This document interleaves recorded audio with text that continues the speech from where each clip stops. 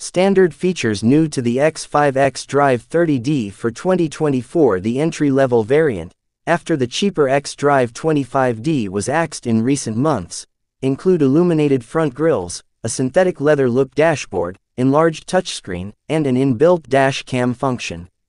As reported previously by Drive, the updated X5 receives a restyled front end with new grilles, slimmer headlights, a new lower front bumper, and revised tail light graphics.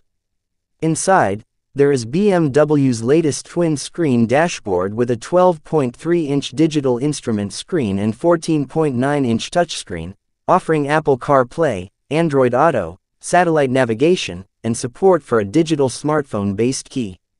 All models receive 48-volt mild hybrid systems, which can deliver an additional 9 kilowatts and 200 Nm under hard acceleration, or to keep the car moving and allow to switch off under low accelerator load. An 8-speed automatic transmission and all-wheel drive is standard across the range.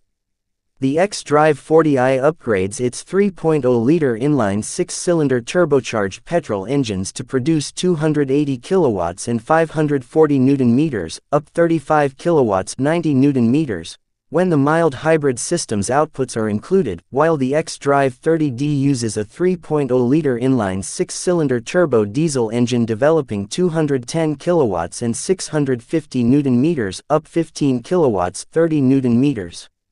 The M60i replaces the M50i, but the outputs from its twin turbocharged 4.4-liter V8